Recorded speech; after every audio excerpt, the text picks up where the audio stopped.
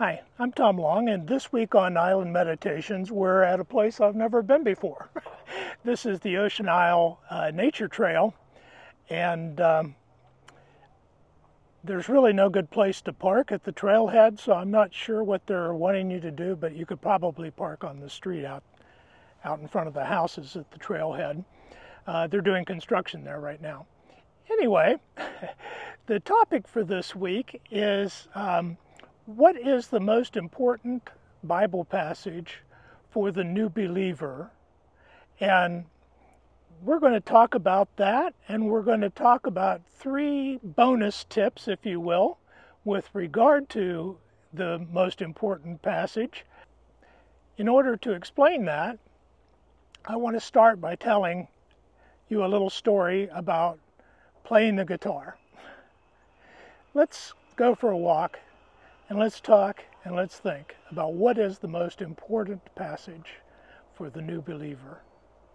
Almost 60 years ago, after saving lawn mowing money for months, I had enough money to buy my first guitar. It was a no-name cheapo starter guitar, but I loved it, and I've kept it all these years. My dad took me to lessons for several months. I learned a few chords, and in school I learned to read music. But despite playing for years, I never felt like I was very good. Finally, literally after decades, I decided to focus on playing along with recordings, and I discovered something disconcerting. I had next to no rhythm. Working on rhythm, working with a metronome and backing tracks, over time, elevated my playing to the next level. And by that I mean the level above awful. In music, tempo and rhythm are the backbone upon which the rest of a song is built. To set the metronome, I have to know the beats per minute, or BPM, in which the song is to be played. If I know the rate of the beats and I stay on the beat, lesser mistakes are less likely to distract from the beauty of the music. Have you ever been to a concert or a church service where everyone is clapping along to the music?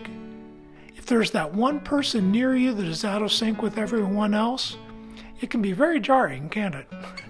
If you think of the people of God as being a band of sisters and brothers, there are 3 important steps to getting in sync with God's will for God's people. In music, you need to know the BPM, the beats per minute. In our faith walk, we also need to know the BPM. Only now, instead of beats per minute, B is for Bible, P is for prayer, and M is for meditation. I'll come back to B is for Bible in just a second.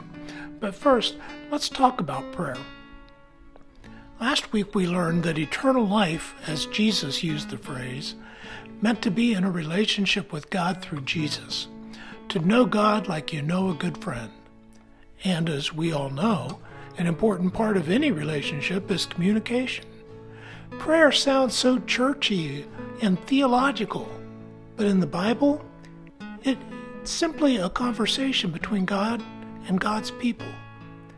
Different denominations state their doctrine of the Bible, of Scripture, in diverse ways, but we agree that the Bible is the primary way God has chosen to speak to God's people. Studying the Bible is one way we listen to God's side of the conversation. So B is for Bible. The third component needed for growing our faith is M for meditation.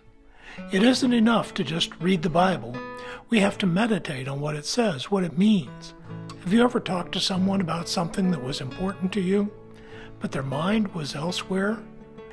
Their ears were working and the sound of your voice was being received by some part of their brain, but the meaning behind your words, the heart, the feeling that was wrapped up in what you were saying was completely missed. Meditation is the opposite of that kind of listening. Meditation is reflecting not just on what the Bible says or what it meant to the original audience, but what does it mean to us and our relationship with God and others today. The Bible, prayer, and meditation, BPM, are the foundation on which our faith will be built, which leads me to what, in my opinion, is the most important passage for a new believer to know.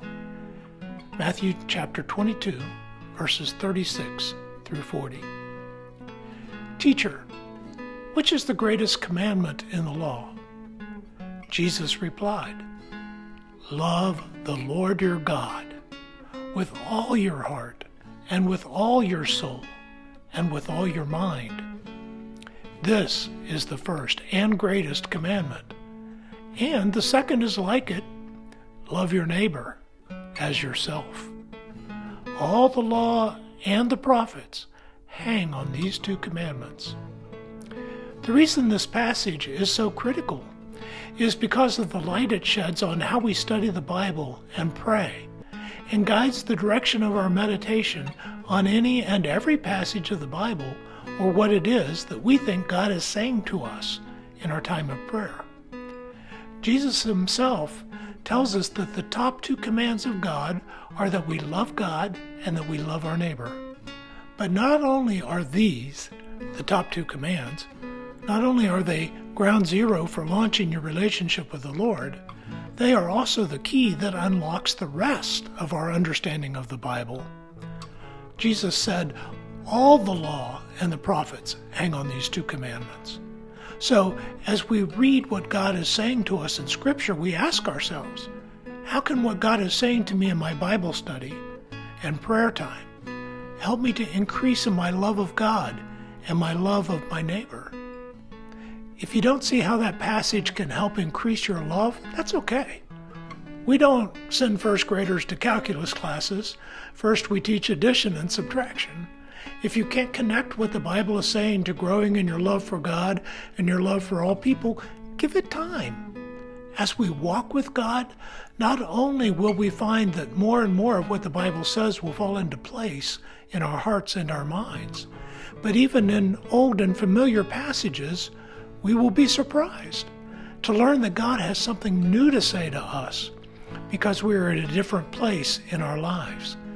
But whatever we learn, we test against whether what we think the Bible is saying to us is consistent with loving God and loving our neighbor.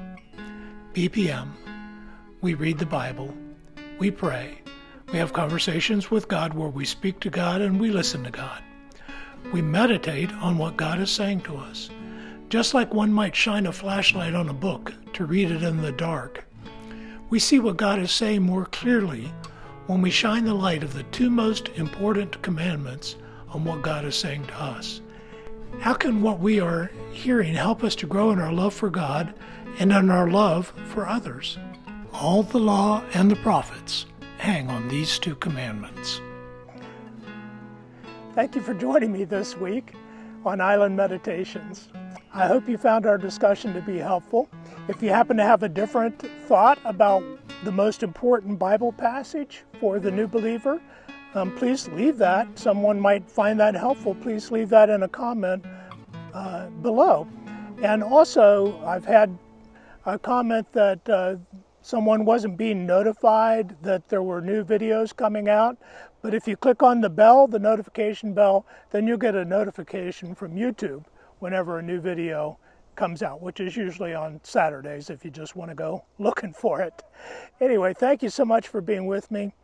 I hope God blesses your Bible study, your prayer time, and your meditation in such a way that you grow in your love for God and your love for your neighbor. Have a great week.